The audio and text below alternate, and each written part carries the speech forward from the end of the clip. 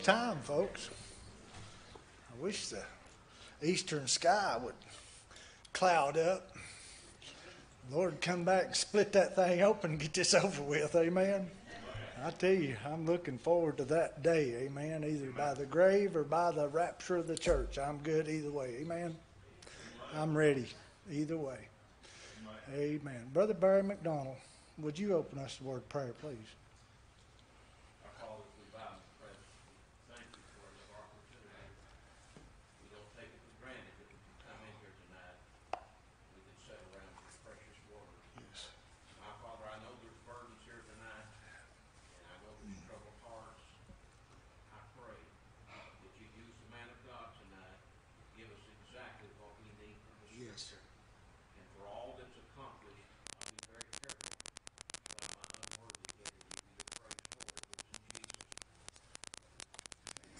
Amen. If you would stand, get your All-American Church, and we'll turn to page number 10. Jesus Saves.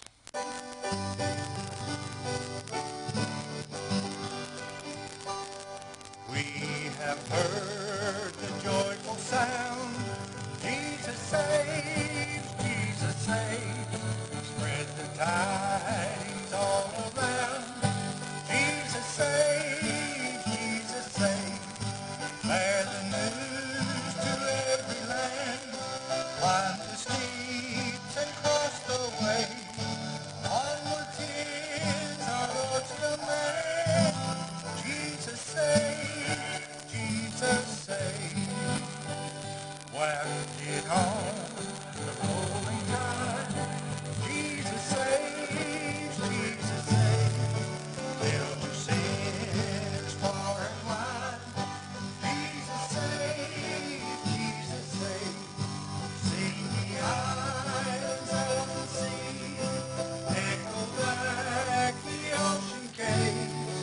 Earth can leave her jubilee.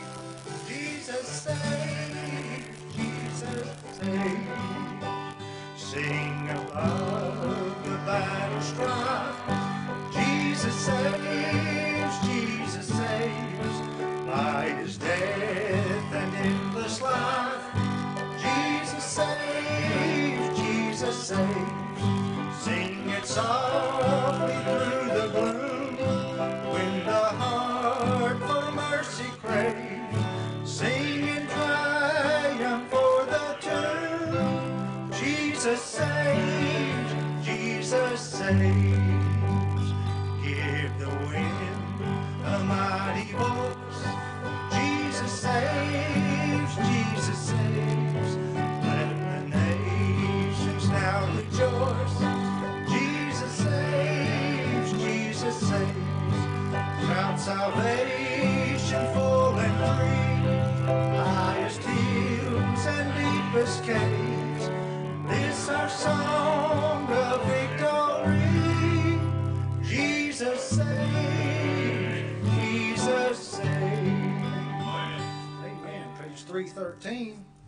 What a friend we have in Jesus. It's all about Jesus, folks. It is all about Him.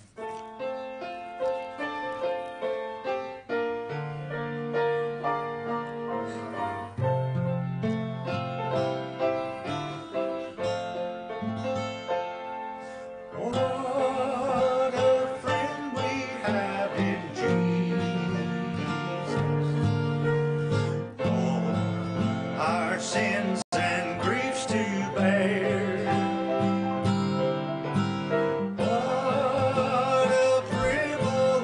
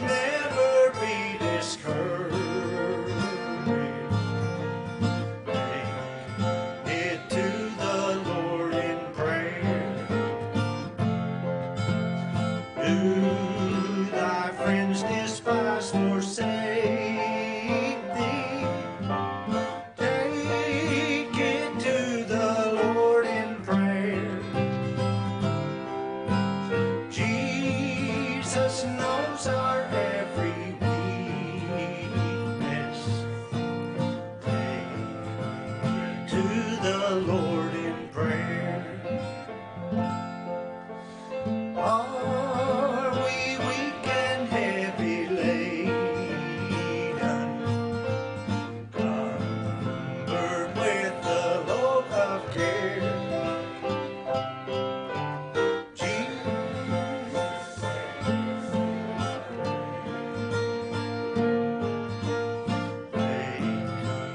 To the Lord in prayer. Do thy friends despise for safety?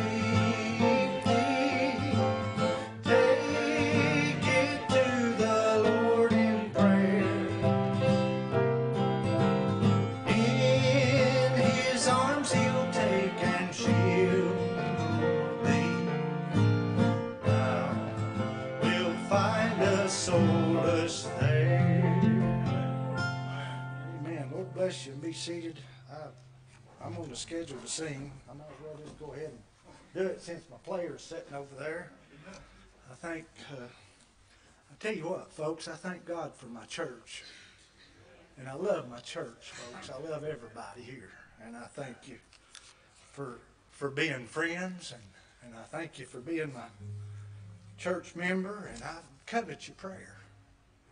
A lot's happened in the last few weeks, and it just broke my heart. A lot of things has just broke my heart. And about 2 o'clock this morning, I was laying, it's just been rough. But anyway, I got up this morning just tired. And I was like, Lord, what am I going to do? What do I do here?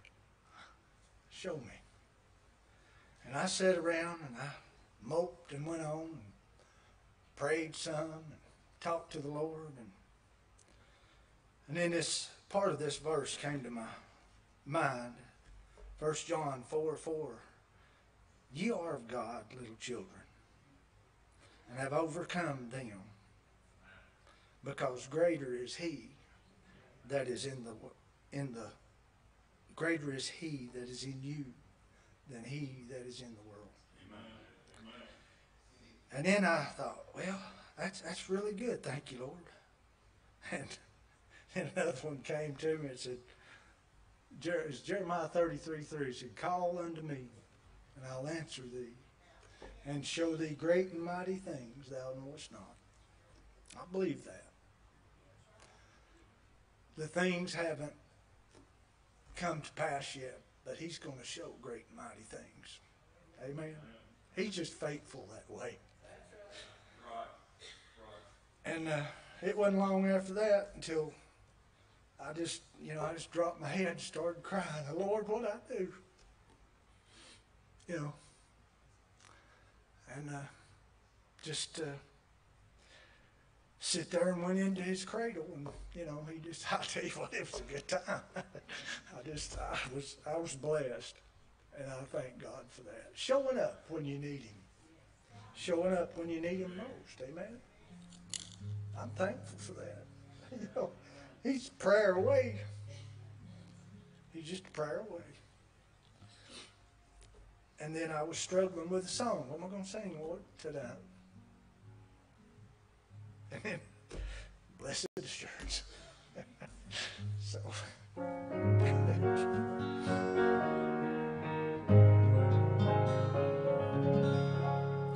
blessed assurance, Jesus is mine. Oh, what a foretaste of glory divine, heir of salvation, purchase of God, born of his Spirit, washed in his blood. This is my story, this is my song, praising my Savior all the day long. my story. This is my song, praising my Savior all the day long. Perfect submission, perfect delight, visions of rapture now burst on my sight. Angels descending, ring from above, echoes of mercy, whispers of love. This is my story, this is my song, praising my Savior all the day long. This is my story, this is my song, praising my Savior all the day long. Perfect submission, all is at rest. I in my Savior am happy and blessed, watching and waiting, I'm looking above, filled with His goodness, lost in His love. This is my story, this is my song, praising my Savior all the day long. This is my story, this is my song, praising my Savior all the day long. Praise the Lord. Praise the Lord, folks. Thank you, brother. Many mornings at 2 and 3 and 4 o'clock in the morning that I've done the same thing as this brother. Amen. When you get older, you think you sleep better. You don't. A lot of times I'll get up 3 o'clock and I won't go back to sleep the rest of the night. So what do? I pray. Because the Bible says, he that keepeth Israel neither slumbers nor sleeps. I've never had to wake him up. He's awakened me many times. Amen, amen, amen. Well, good to have all of you with us tonight. It's good to be here. Amen. If you have your Bible, turn to the book of 2 Chronicles, chapter 3, and verse 1.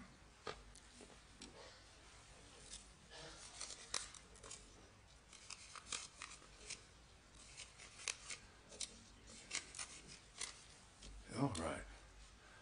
The scripture says, then Solomon began to build the house of the Lord at Jerusalem, in Mount Moriah. Notice the connection. Where Jehovah appeared unto David his father in the place that David had prepared in the threshing floor of Ornan the Jebusite. Father, bless your word now in thy holy name. Amen. So what is a Jebusite? Go ahead and be seated. We have a lot of different types of folks alive at that time. Joshua chapter number 3 and verse 10 says this. Joshua said, hereby ye shall know that the living God is among you, and that he will without fail drive out from before you the Canaanites, and the Hittites, and the Hivites, and the Perizzites, and the Gergesites, and the Amorites, and the Jebusites. The Jebusites are akin to Canaan. All right? Canaanites. Cursed be Canaan. This is what the curse that Noah placed upon one of his sons, his progeny, Ham. Shem, Ham, and Japheth, 3 sons of Noah. After the flood, he placed this curse upon the posterity of Ham. And so therefore from the plains of Shinar, this is where the ark landed on top of Mount Ararat, and the plains of Shinar became the area of dispersion. They went forth from Shinar. And the word Japheth means spread out. And that's exactly what the Japhethites did. Spread out. They're everywhere, all over the place, even to the moon. Now, I know a lot of folks don't believe it's the moon. They believe it's a desert out in California somewhere. But I believe they went to the moon. Amen. And said that Japheth would dwell in the tents of Shem. And he said, blessed be the Lord God of Shem. So he let you know right off the bat that not the God of Japheth, he's got plenty of them, or the God of Ham, he's got all kinds of gods, but the God of Shem. The God of Shem. The name Shem in Hebrew means name. That's a remarkable thing. And Abraham, Isaac, and Jacob came from Shem. And blessed be the Lord God of Shem. How do I know I have the right God? I've got the God of the Old Testament. I've got the God of Abraham, Isaac, and Israel. He did not change. He's the same yesterday and today and forever. But he did incarnate himself in human flesh. And the Lord Jesus Christ is God manifest in flesh among us. And Christians have always believed that, never had a problem with it. When you deviate from that, you get into heresy. So what's a Jebusite? Well, a Jebusite was a thorn in the flesh for the children of Israel as they went in what's called the conquering time, or the conquest time. And this was with Joshua when he crossed the Jordan River. They first had stayed at the plains of Gilgal. There the reproach was rolled away, circumcised themselves, and were ready now to conquer, to go into the land and conquer the land. And the first victim was Jericho when the walls came tumbling down. And on in they went. And Joshua led them from one victory to the other victory to the other victory, so forth and so on. But there was one place they were not able to overthrow once they got into that land, and that was Jerusalem. At that time, it wasn't called Jerusalem. It was called Jebus, or Salim. And there the Jebusite was in stronghold. If you remember, when Abraham came back from the slaughter of the kings, he met a priest of the Most High God, and his name was Melchizedek. It's a conjunction, Melchizedek. Sedek in Hebrew means righteous. There's a king over here. His name is Adonizedek, and that means father of righteousness, Adonai. That's what the term means, or Lord of righteousness. But Melchizedek is the king, Melech. Melchizedek is the king of Jerusalem, or Salem at that time, and this is 1,900 years before Christ. Chronology is an important thing, because you see, David lived 900 years after Abraham did, and 900 years after Melchizedek had received tithes from Abraham, Jerusalem was still in the hands of the Gergesites. Yeah, they were still in the hands of them, the Jebusites rather. All the 40 years that Saul, the first king of Israel, served, his capital was never Jerusalem. It was Gibeah. And the reason it wasn't Jerusalem is because the Jebusite was still in Jerusalem. They were a problem, a thorn in the flesh. And so guess which king?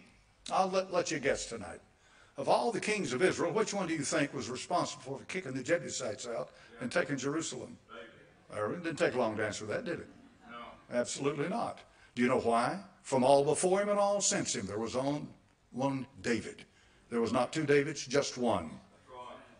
And he was the only king that Israel ever had that was able to gather all the 12 tribes together, and they acknowledged him as their king.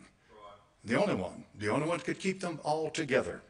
So in the book of Exodus, chapter number 3 and verse 17, and I have said, I will bring you out of the affliction of Egypt unto the land of the Canaanites, and the Hittites, and the Amorites, and the Perizzites, and the Hivites, and the Jebusites, unto a land flowing with milk and honey. So what happens is the Canaanite goes before Abraham, because in Genesis chapter number 12, the Bible says when Abraham, in 1900 BC, came out of Ur of the Chaldees, he went into the land of Israel, and the Bible said the Canaanite was then in the land. So what happens? Well, at the plains of Shinar, when the ark landed on top of Ararat, These Canaanites went straight into the promised land. It was not their land. It was never promised to them, but they were usurpers in that land, and that's where they went. And it took the power of God to drive them out. And so when we come to this issue of Jerusalem, we find out that it's always been a hot spot on earth, and it still is. Jerusalem is very important to what's happening in this world. If someone were to blow up the Dome of the Rock, or the Mosque of Omar, as it's called, if someone blew that up, let's say some Jew or some terrorist or someone, you have never seen the kind of emotion and anger that would rise up over that immediately. And the fingers would begin to point, and people would be blamed. And this, of course, could very easily start World War III. And so, therefore, it's very important to understand that even now, what are we looking at? 3,023 years since David took that city. 3,023 years later, it is still the hottest spot on the face of this earth. And that's Jerusalem. So it's important. It's important to understand this, because we understand it and there's a message to be said about it. And I want to try to give that out to you tonight. It says in 2 Samuel chapter number 5, in Hebron, David, he reigned over Judah 7 years and 6 months.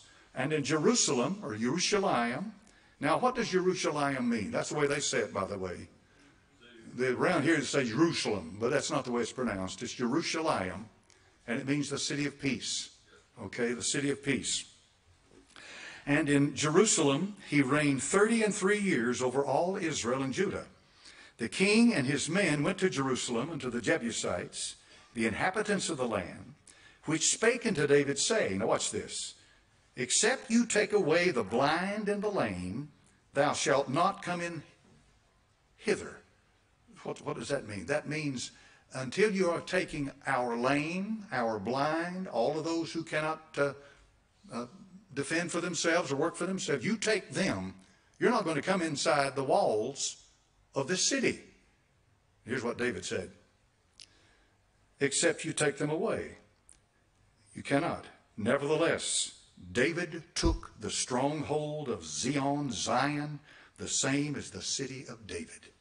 And it was called the city of David even to this day. He took it by force. It was not given to him.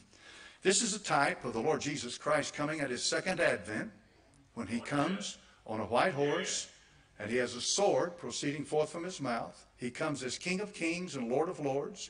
He doesn't come as an intercessor anymore. He comes as a man of war, and he will literally take from this earth what rightfully belongs to him. So there's great typology in this. The temple they wanted to build, God told them to build a tabernacle, which was a movable thing, and they moved it for 40 years in the wilderness. And the tabernacle is where they worshiped God. The tabernacle is a beautiful thing, it's a wonderful thing. But then they got to the Holy Land, they wanted to build a temple. And God said to them, I never told you to build a temple. The Lord your God does not dwell in buildings made by men's hands. That was the issue. You cannot build a dwelling place for me. And that's true. I mean, when the Bible says that our Father, which art in heaven, he's not in heaven for himself. When the Almighty was living eternally in the past, there was no heaven. You understand? There was a time when there was nothing, not even atoms, to form anything. He has never needed anything to exist. This is why he says, I am that I am. I am the self-existing one. But we find in Jerusalem a great truth, because that's where the Temple of Solomon was built.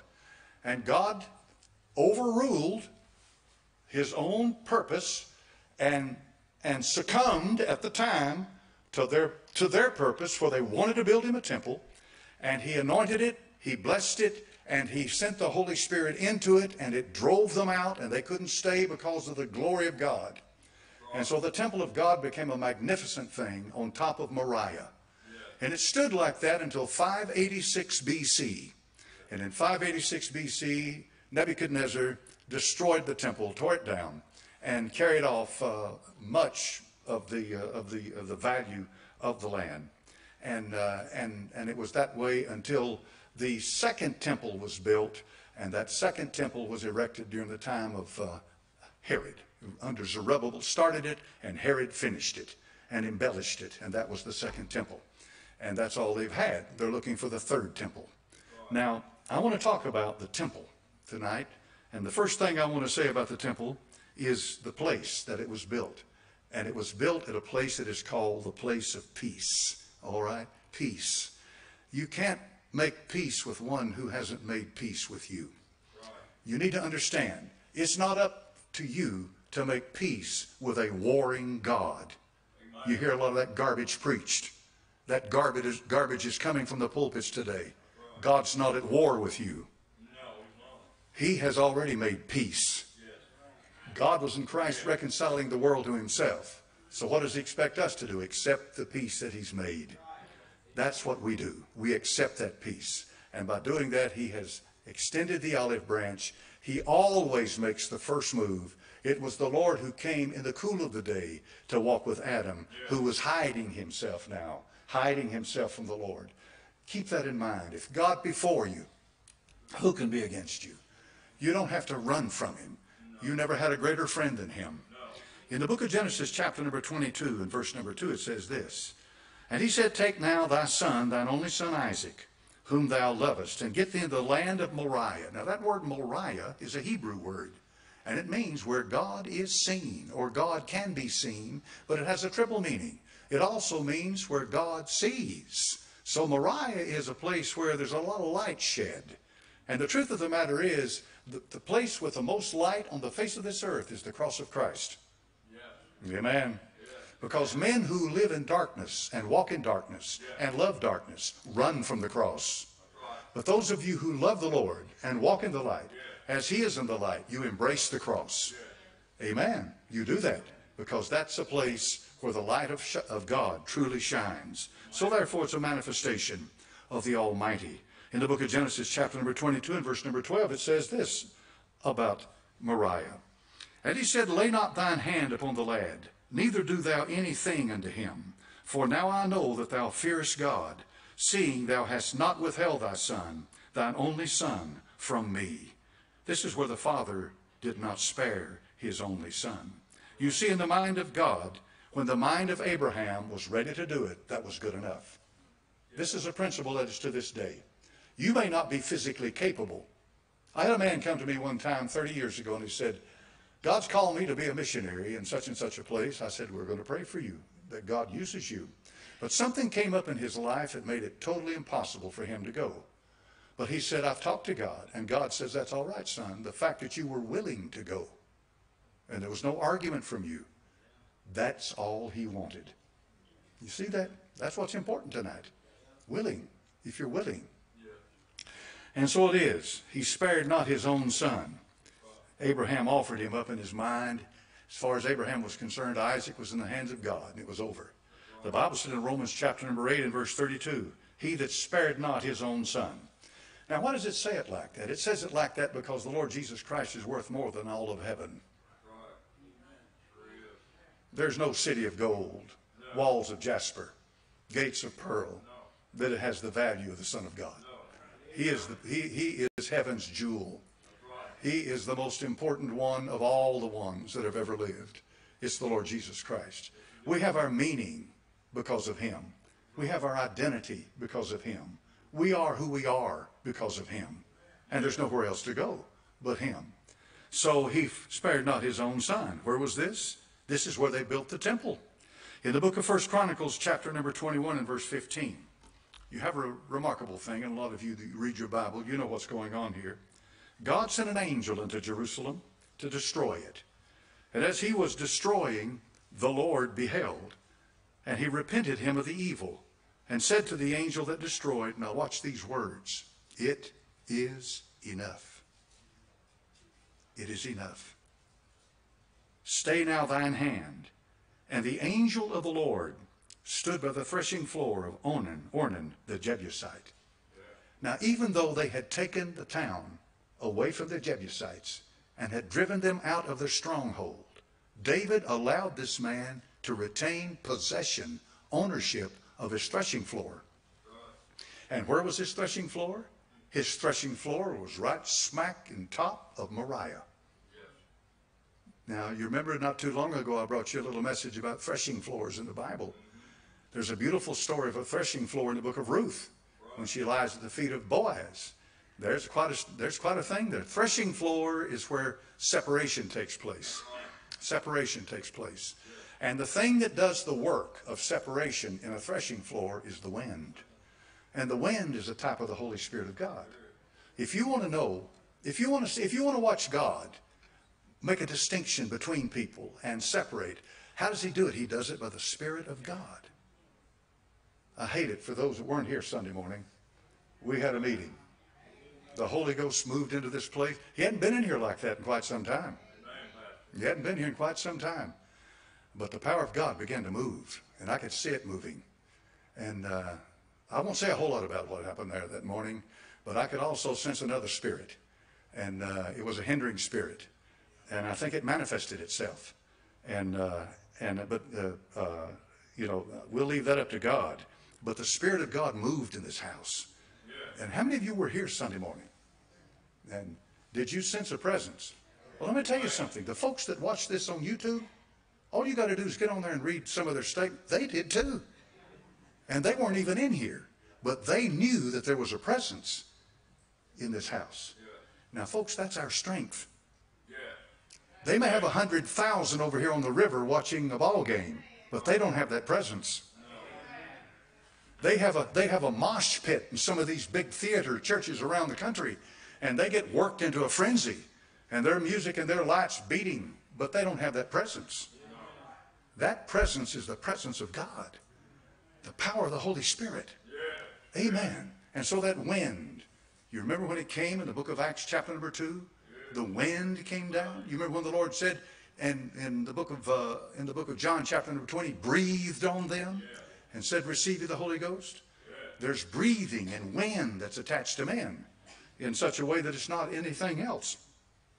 But in any event, he said it's enough. So what does that mean? That means that when God looked down on Calvary, on the top of Moriah, and his son gave up the ghost, God said, it's enough. He shall see the travail of his soul and shall be satisfied. You see, God saw everything there was to see about the Lord Jesus Christ. He not only saw the physical suffering, he saw the spiritual suffering. He saw it all. He saw every bit of it.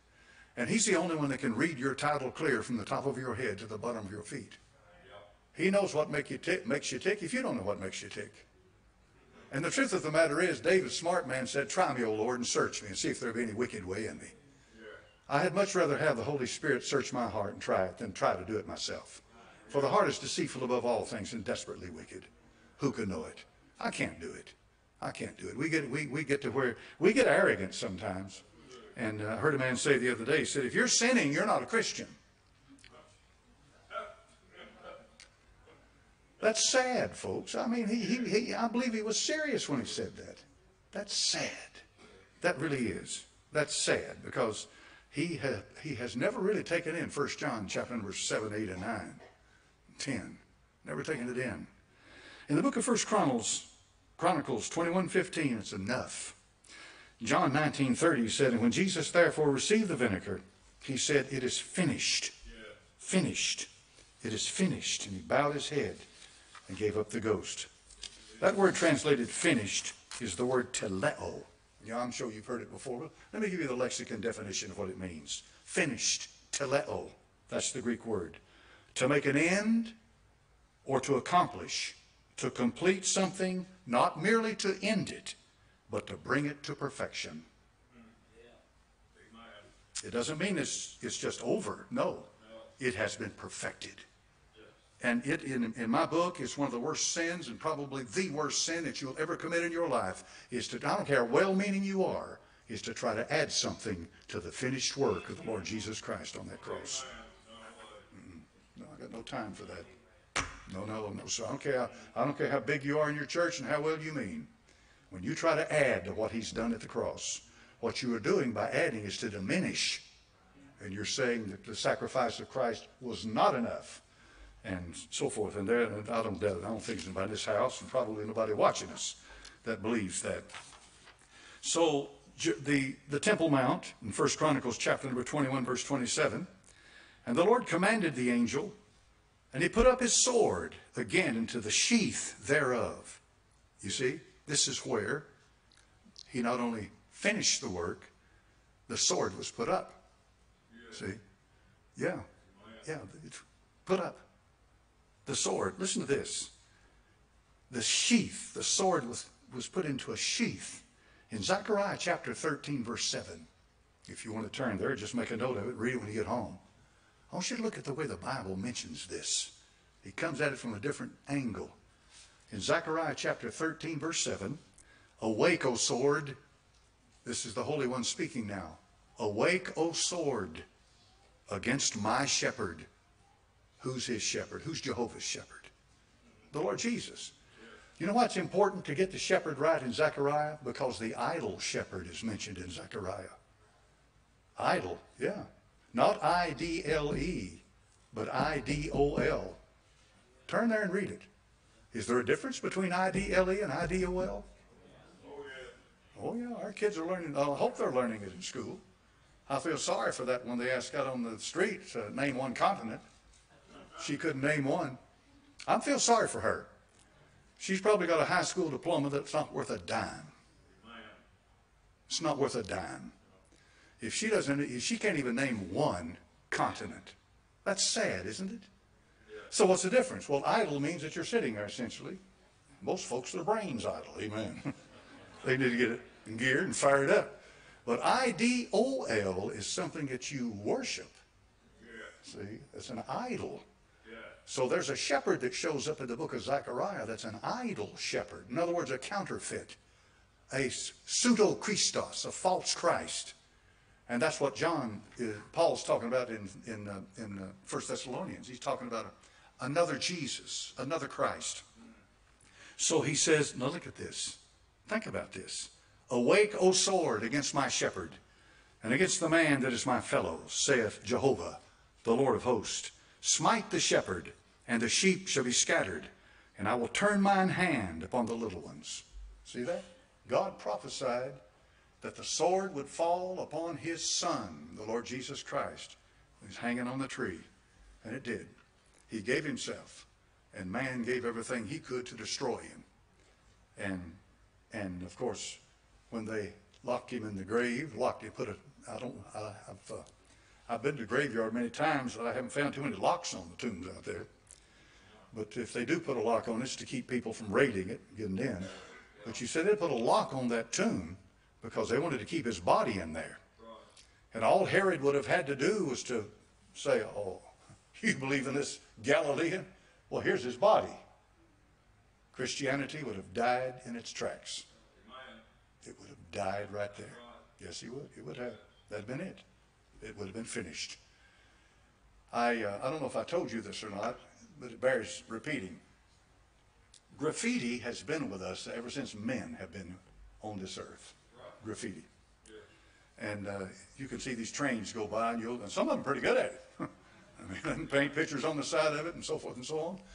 And you'll find it. I found graffiti in the pyramid, the Great Pyramid in Egypt. Graffiti. They have found graffiti that was written by a Roman soldier, probably in the 1st century after Christ. Now watch this. Graffiti by a Roman soldier in the 1st century after Christ of a man hanging on a cross. And he's mocking him and making fun of him and said, is this your God? He's hanging here dead. Now, you know why that's important? There's a bunch of people out there who really do believe that there never was a Christ and there never was a crucifixion. And the evidence is becoming overwhelming. It's becoming overwhelming. You date something the 1st century after Christ with somebody hanging on the cross and this man mocking and making fun of him about him being your God. What would you think that'd be? Well, of course it is. And the 1st century after Christ, folks, is all the way up to 100 AD. That's the 1st century. In plain words, Christ lived in the 1st century. So here we are with physical evidence that he was here. So he said, O sword, against my shepherd. This place at Moriah, Temple Mount, is where the corn was threshed. 2 Chronicles 3:1. Then Solomon began to build the house of the Lord at Jerusalem in Mount Moriah, where the Lord appeared to David his father in the place that David had prepared in the threshing floor of Ornan the Jebusite. It is a place where something is ground down. It's ground, okay?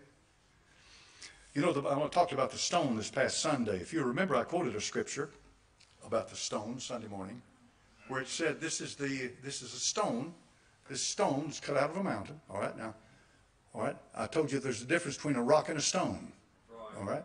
The stone is something cut from a rock. A rock is fixed. The rock stays where it belongs. There it is. It becomes a monument, whatever you want to use it for. But a stone is something movable. And so when the Bible says that this stone is going to smite this image on its feet, he's talking about the Gentile kingdoms, and it's going to smite it. And it's not going to gradually dissipate. It's going to overnight. It's going to be finished. Well, the Bible said if you fall on this stone, you'll be broken. Well, that's what happened to me. I fell on it. Praise be to God. I fell on it. It broke me. And then he saved me. But he said if that stone falls on you, it'll grind you to powder. See that? It will. It'll grind you to powder. So this is what's important about this. The corn was threshed at the top of Moriah. I've been there. I've been to Jerusalem. Every time I go to Holy Land, I've been to Jerusalem. I think I've been 6 times over there. I can't remember now, 5 or 6. I led one tour and went over with Brother Bevington 4 or 5 times. Brother Bevington loved the Holy Land. My goodness, he'd been there 50 times or more. And he knew the place. If anybody knew the Holy Land, Bob Bevington knew it. He's a good man. And I miss him. He's with the Lord now.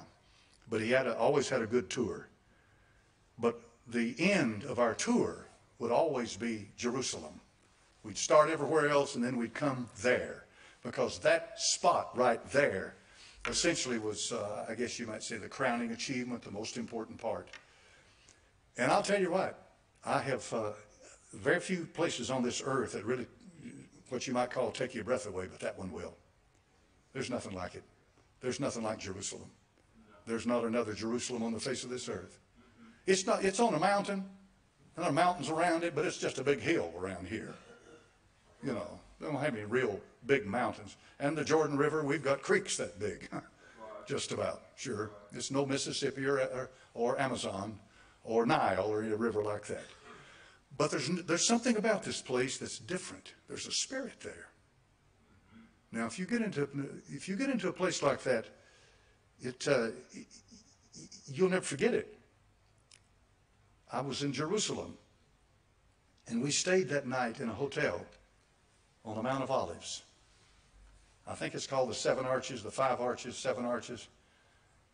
You've been over there, Brother McDonald. You know what it's called. Well, Mount Scopus is where the hotel was. Okay. But it's right there. It's next to Mount of Olives. So we stayed there. And about 2 or 3 o'clock in the morning, I had an encounter with a demon like I had never had in my life. I just woke up and all of a sudden I was fighting for my very existence. I was in battle. And I had never fought a fight like that. This thing was trying to kill me. So what'd you do? I went to God. That's what I did. I began to plead the blood. And I spoke directly to it. And I said, I don't belong to you. You have no authority or power over me. In the name of Jesus Christ, I break your power.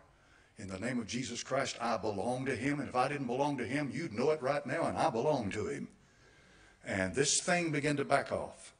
But I'll never forget, the hair stood up on the back of my neck.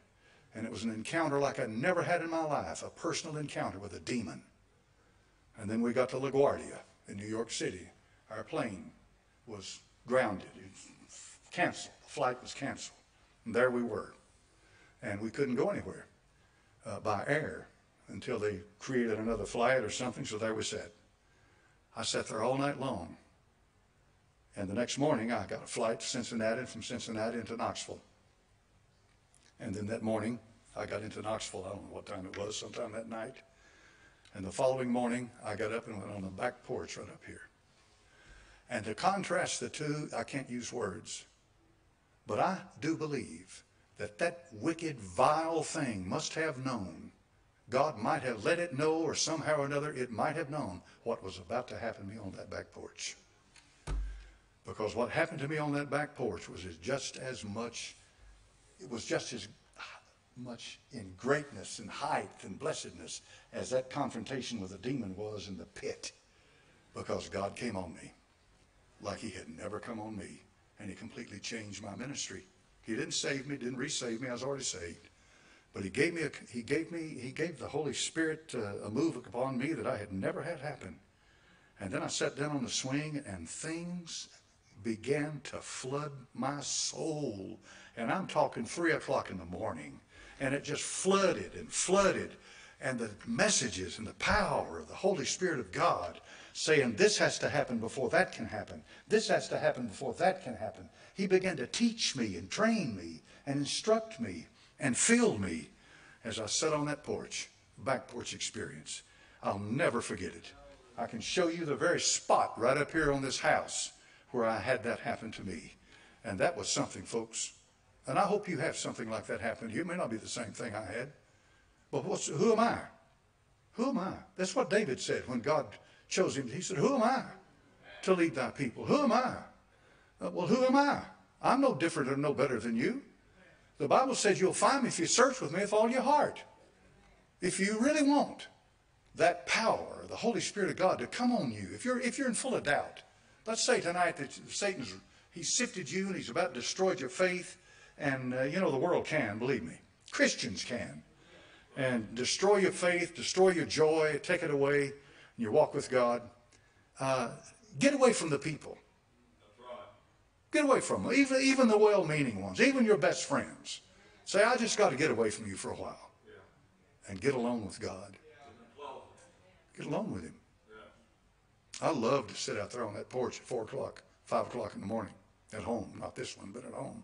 You'll see me, I'll be praying at 4 o'clock, 5 o'clock in the morning. I'll be there listening when the birds start singing. A lot of times I'll be sitting there when you ever notice the sound of the woods? I don't know if you ever listen to this or not. But at night, before it gets dark, you hear these things squeaking when whatever they are, they're rubbing their legs together. You hear there's no birds singing, all you hear is that. How many know what I'm talking about? And then the next morning you don't hear these, but the birds start singing. Yeah, the birds start singing. Well, I'm there both times. I'm there late at night listening to them, and I'm there in the morning before they ever come up, before they ever start. Because that's a good time to talk to God. Before you ever turn on that boob tube with that meaningless, empty chatter that you get on channel 6, 10, and 26, well, how's your day? Well, what are you going to do tonight? Well, it's wonderful. I got my car this morning. I'll tell you the truth. I just couldn't imagine this. And just nothing. Nothing. How many know what I'm talking about? Just go out there and get alone with God. Talk to him. Talk to him before you turn on the mindless, meaningless, empty chatter. And talk to him, and he'll talk back to you. And that'll do more for you. 5 minutes of that will do more for you than about anything else I can think of. That's what it's about. He wants you to talk to him. And I know I'm ready for the funny farm because he talks back to me. Now, God's my witness tonight. I fear him. Believe me, I fear him. But he told me before service Sunday morning, he said, I'm going to do something Sunday morning. I said, all right, Lord. And no argument out of me. And did he? He saved the man right over here, and he moved in this house. Yes, he did. He told me he was going to do that. And I say, thank you, Lord. Thank you. I got this letter right here from Sean Idlemeyer. This is one of these things. That brother, he warms my heart. He's a good man. He sent this photograph. He's one of our missionaries in Haiti. We support probably 30. Sister Hayworth keeps up with it, Sandra. I know we support at least 30. And this is one of our missionaries right here. Okay, and he's with these kids down here. And they love him. And he loves them. And he's established himself. Now here's what he said. He wrote this letter. And he wrote it, let me see if I can find it. Surely I haven't lost that letter. It's important because it tells you how God does things.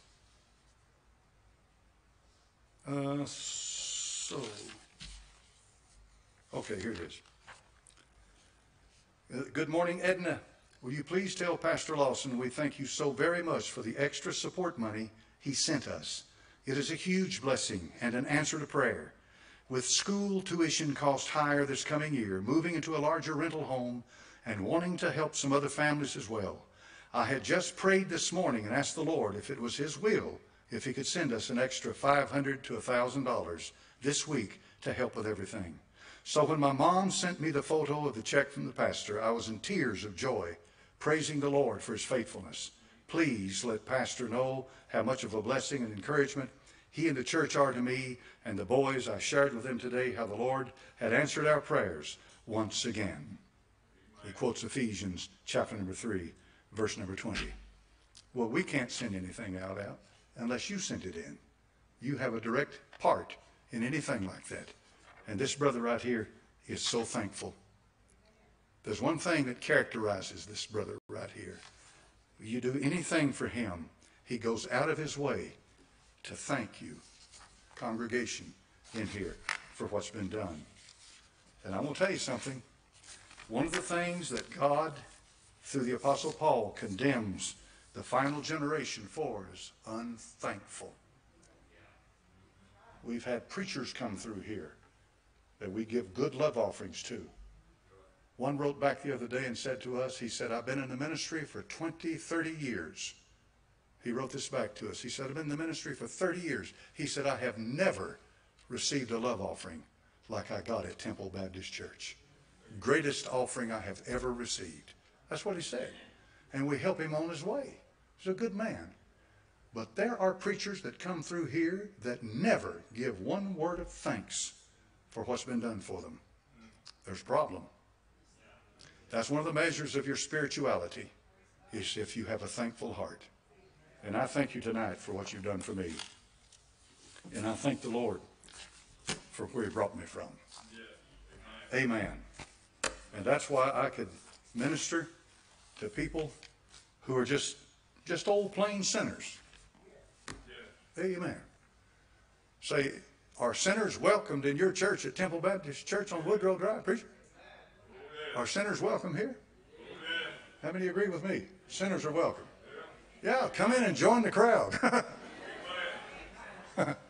Amen. But we're not up here condoning anything.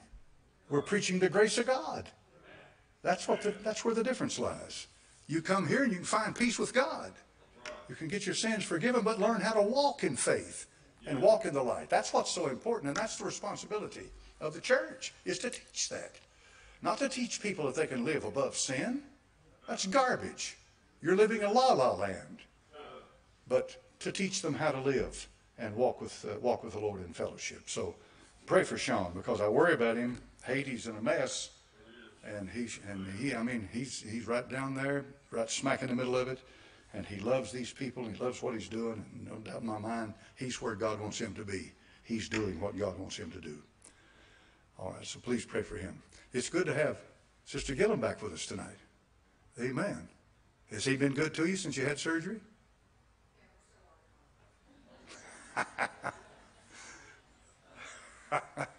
All right, you telling me better straighten up, buddy. You need to be petted a little bit right about now when you have surgery.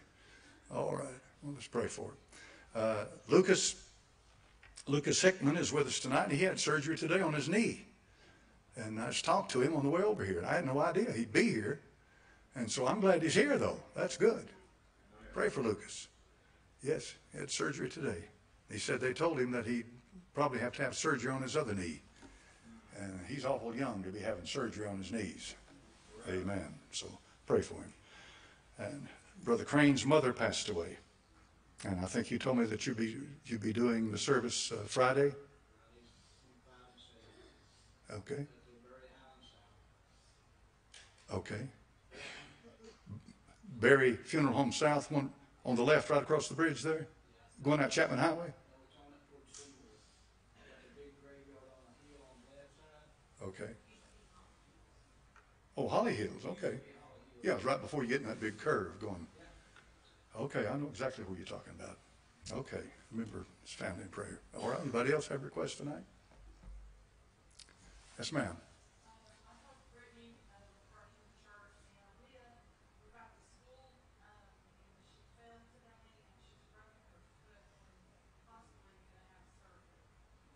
My goodness. Well, let's pray for her. I hate to hear that. All right, anybody else?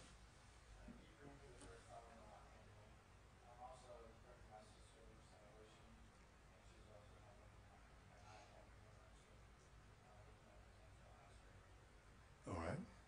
Amen. Okay, somebody else? Yes, ma'am?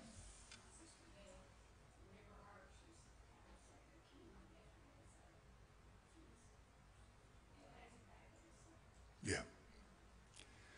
People act differently. They deal differently with chemo. Yeah, yeah. All right, anybody else? Yes, ma'am?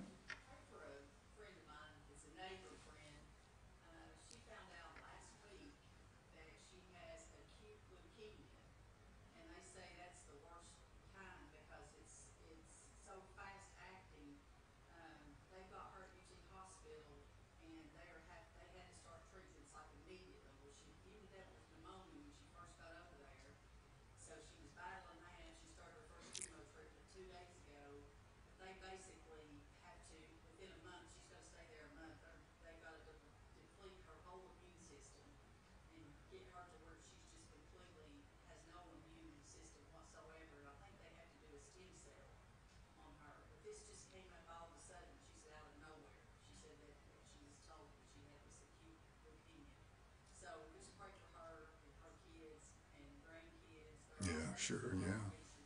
Well, yeah. Amen. All right. Somebody else? Yes, ma'am?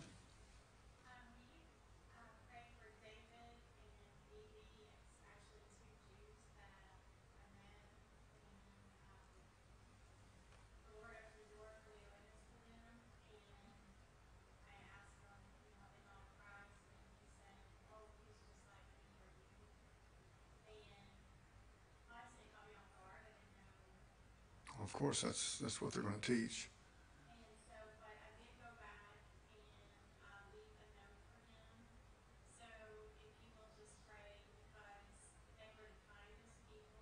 Yeah.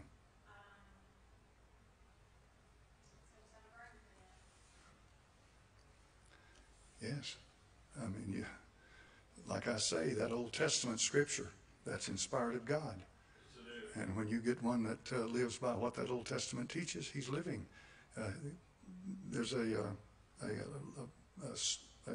rabbi in Israel, well known, big name rabbi in Israel, that has just recently said the LGBTQ movement is a godless thing out of hell that's coming to destroy the home.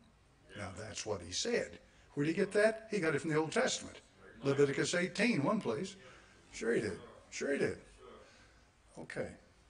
More truth there than you get a lot in this place, in this country. Anybody else tonight? Yes, sir.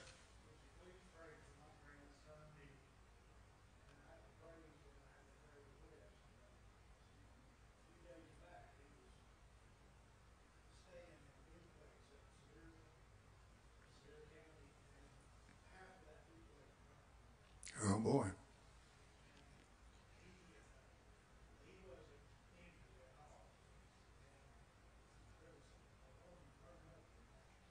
Boy.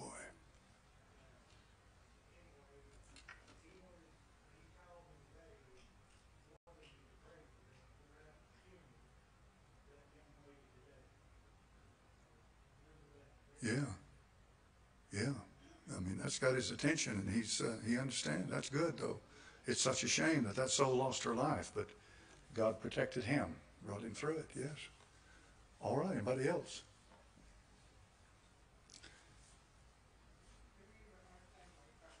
Yes, ma'am. All right. Okay. Yes, ma'am.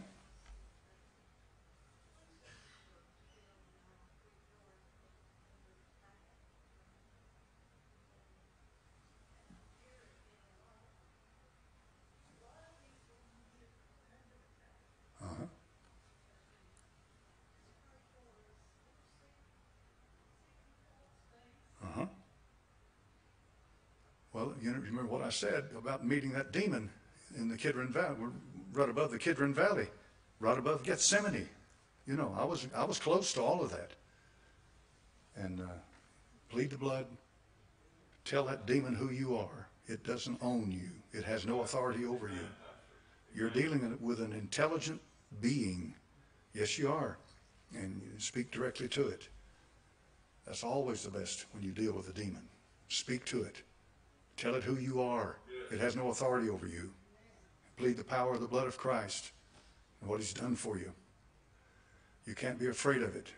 That's what intimidation was one of the tools these things use. All right. Anybody else? Unspoken request tonight? Folks, if you'd like to come down here to the altar and pray, I'll pray with you. We'll talk to the Lord.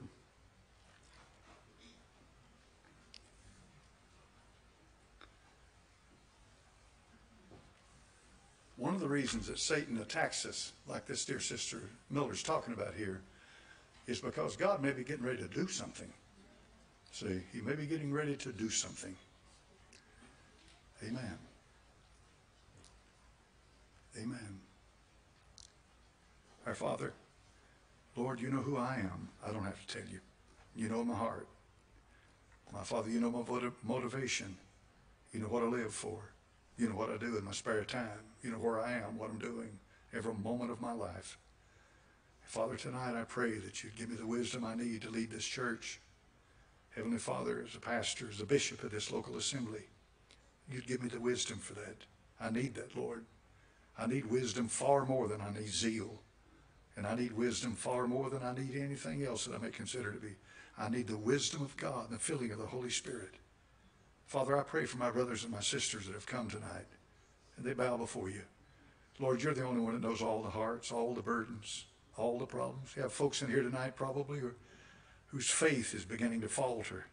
They've been through one battle after another battle, and they can't see any light at the end of any tunnel. And they don't see a day that's going to come when they're going to be able to stand up and shout and sing victory again. They might have even been here Sunday morning, but it didn't really do anything for them. But they know what happened Sunday was real. I pray for them. They're no different from any of the rest of us. You want to bless them as much as any of us. It's not that we're greater because someone has the power of God moving on them. That's a lie from hell. Every one of us need that power. We all need the presence of the Holy Spirit. And I pray for them. I pray for those that carry heavy burdens. Lord, help us to learn how to cast our care upon you, for you care for us. Sometimes the words come easy, but the doing is hard. We don't know how to do it. How do we cast our care upon you? How do we do that, Lord? For those who have to do that, those that are burdened tonight with these problems, with these burdens, let the Holy Spirit, Father, guide them into the truth of what they need to know to do that.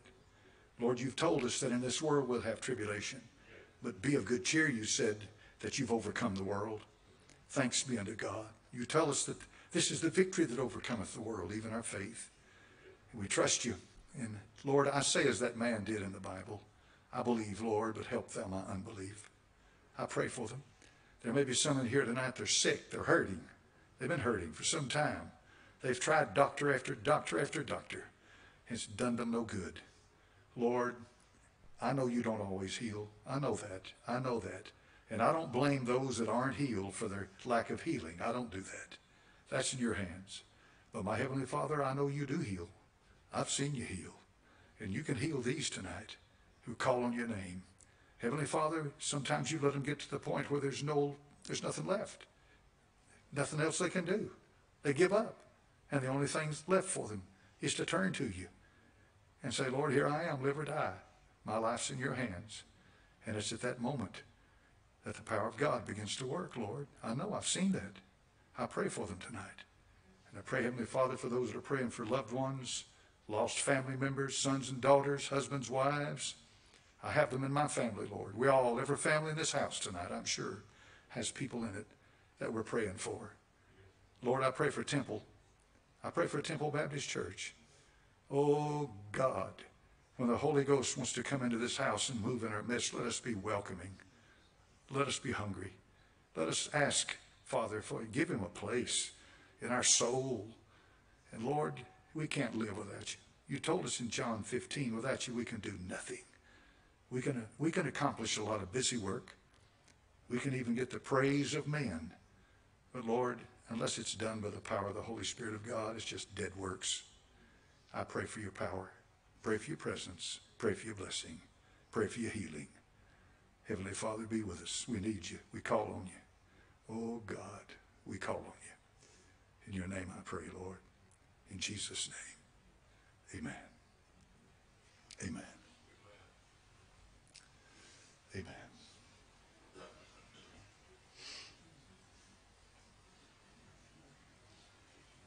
If you've got time in the morning, if it's not pouring the rain, I don't know what the weatherman's calling for. If you can get out there just a few minutes, get out there before you get that TV on. And just spend a few minutes with God. Just a few minutes talking to him. A few minutes. And then if you got a little time, get in his word. Read the Bible. Yeah. Ask him where he wants you to read. Yeah. Ask him. Say, God, give me wisdom. Show me. Teach me. And sometimes you'll read a book of the Bible and you'll think, well, I've got that. Nobody's got it. You know why? It's alive. In plainer words, you read it today and there was nothing coming from it for you because you didn't need it today. But a month from now, go back to that same book and read that same scripture and it'll start coming because you need it then. It's the living word. So get back in the Bible. It's a wonderful book. And I have a book I believe. I hope you do. I hope you don't have 15 lexicons in your Bible. And then when you try to read it, you go through here. Just read that book. There's power in that book. And it will speak to you. Amen. All right, let's stand up tonight and we'll have word of prayer. Oh, that's right, I forgot. Y'all go ahead and be seated for a moment. We need to come into business to do one thing tonight that needs to be done. And it's just essentially a formality, but we need to do it. And we'll have a motion that we're going to business. Motion's made, motion seconded, motion seconded. All right. We have, Jewel Martin has been the treasurer of this church for decades. Okay? But he passed away. And since then, Brenda Berry has essentially been the de facto treasurer. In other words, by doing the job, essentially she's been the treasurer of the church. What we'd like to do tonight is make it official.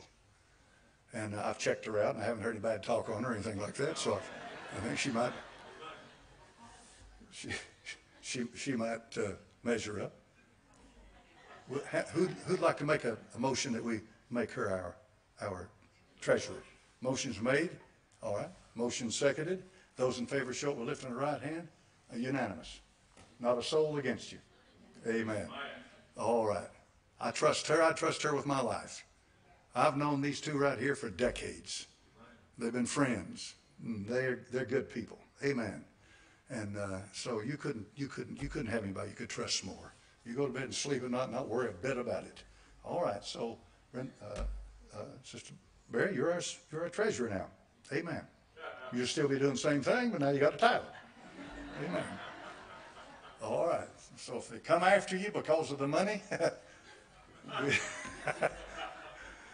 we wouldn't do that. All right. Good. Have a motion, we go out of business. Motion's made, we go out. Seconded. Those in favor show by lifting the right hand. Good. I'm glad. Did you know that Satan hates prayer meetings? He hates them, but he loves business meetings. Let's stand up and we'll have word prayer. That's the truth, folks. Dismiss us, BJ.